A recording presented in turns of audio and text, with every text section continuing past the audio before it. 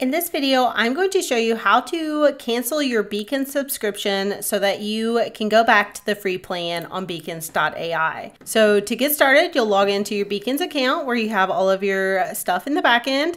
You'll go over to the left-hand side to the bottom where it says your store name and this little arrow, click on that. It brings up a pop-up where you will click on account settings. So then once you're in this account settings section, you're going to go to billing, the second from the left. And then it will show you your subscriptions to Beacons here. So this is where you manage your Beacon subscription. You can upgrade and you can also cancel here.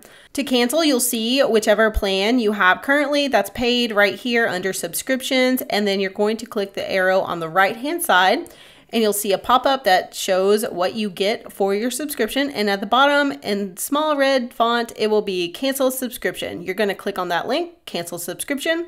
It'll bring up another pop-up that wants to make sure you are confirming cancellation because you will lose access to all those premium features, which are a great deal for $10 on the Creator Pro plan. But if you want to cancel, click confirm.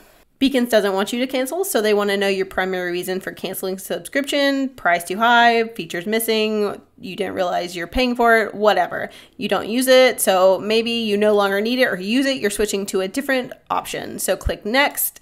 And then they're going to want to know what features they're missing. So you can enter whatever you think. I'm just going to do none for this. How they can improve Beacons, and then click next.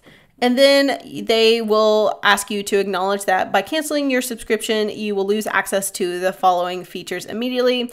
So you have to actually select each feature that you're currently paying for before you can click cancel subscription. This is literally the most involved cancellation that I've gone through. It's kind of annoying, to be honest. I wish they didn't make you do that, but they are trying to highlight everything you're getting for the plan that you're paying for. Once you've selected all of them, you click cancel subscription. And then they give you another pop-up, yet another one that says we value you, and they give you a 33% off for 3 months option for your subscription. It's only valid now, so if you want it, you could click yes, thanks. If you want to cancel still, click cancel subscription. Let's see if this actually gets us through. Oh, it does. Subscription canceled. So you have to go through a few steps and click a lot of different buttons to actually cancel your Beacon subscription. But once you do, you'll get to this place here and then you can click close. And when you go back to your subscriptions, when you click billing, you can refresh here.